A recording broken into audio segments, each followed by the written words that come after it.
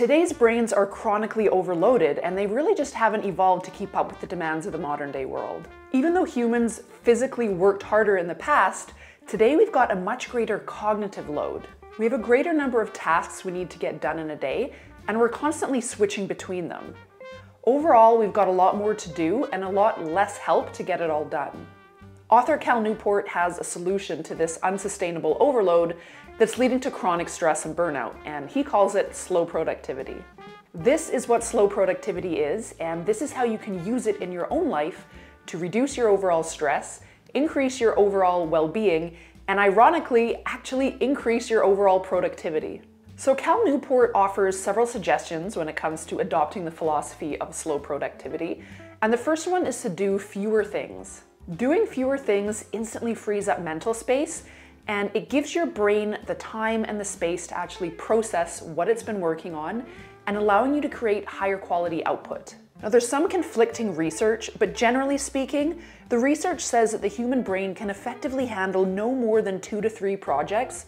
Some research says up to 5 projects at a time for optimum productivity. Now, for me personally, 2 to 3 projects is about my max. 5 projects would just be an absolute no. Now, the key here is to put some extra time into your planning so that you can properly prioritize what you need to work on currently, and then deferring everything else until those 1 or 2 chosen current projects are complete. It's also really important to resist the urge to multitask. Studies show that multitasking impairs your brain's executive functioning. So even though it might feel like you're getting more done because you're working on multiple things at once, it actually overall decreases your productivity. Research mentioned in the American Psychological Association says that constant switching between tasks like this can slow your productivity by as much as 40%. And of course, this also includes constant email checking, keeping up with Slack messages, and all those millions of other notifications that are constantly coming in on our phones. Now, another key to slow productivity is making time for what Cal calls deep work. Deep work happens when you cut off all distractions and enter a state of deep, focused concentration for a set amount of time. Now, studies have shown that your brain only has about 4 hours of focused work a day in it, so it's really important to protect that time and use it toward moving your most brain-taxing tasks forward. For me, that means using that time for writing, ideating, creating, and working on tasks that directly move my goals forward.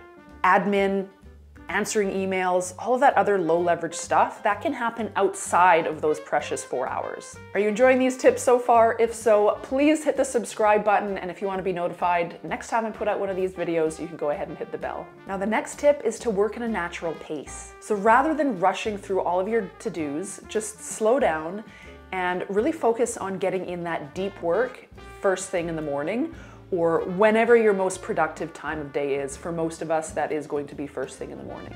That's the point where you want to get those most important tasks done. And by most important, I don't mean most urgent. I mean the ones that are directly tied to a current goal that you have, and that's going to make the biggest difference in moving whatever that goal is forward. And again, you want to leave all of that sort of mindless admin stuff for after that chunk of focused deep work time. You also want to take regular, frequent, tech-free breaks. So again, research suggests taking at least a 10-minute break every 60 to 90 minutes. You also want to create a container around your working hours. Ideally, you really want to be keeping the same days and hours where possible. This lets you more fully shut off after the workday is done and let your brain get the rest it needs to recharge for the following day. Finally, you want to obsess over quality. Now, this is really good news for all of us perfectionists out there who kind of lean towards this anyways. Now, of course, we don't want to obsess to the point of never actually putting any of our work out there. But when you're doing fewer things, making time for deep work, and then working at a natural pace, you are naturally going to have a little bit more time to create your work to higher standards. This way, you can really work on honing your craft and becoming a true expert in your field. Now, you can apply this to your thinking as well. Really slowing down and opening up that mental space is going to allow you to have higher quality ideas and make better quality decisions. So what is your take on this whole concept of slow productivity? Does this sound like something that could be a useful philosophy for you to adopt in your own working life? Let me know in the comments below. And if this whole concept really resonates with you, I want to invite you to join my Less But Better newsletter. This is a business and lifestyle newsletter that comes out every Wednesday, and it is dedicated specifically to all you secretly sensitive entrepreneurs out there. I've left a link to that down below as well. And of course, if you like this video, please hit the like button, consider subscribing, and again, hit that bell if you want to be notified every time I put out one of these videos. You can watch this video next on how to embrace the anti-hustle culture movement. And thank you so much for watching. We'll see you next week.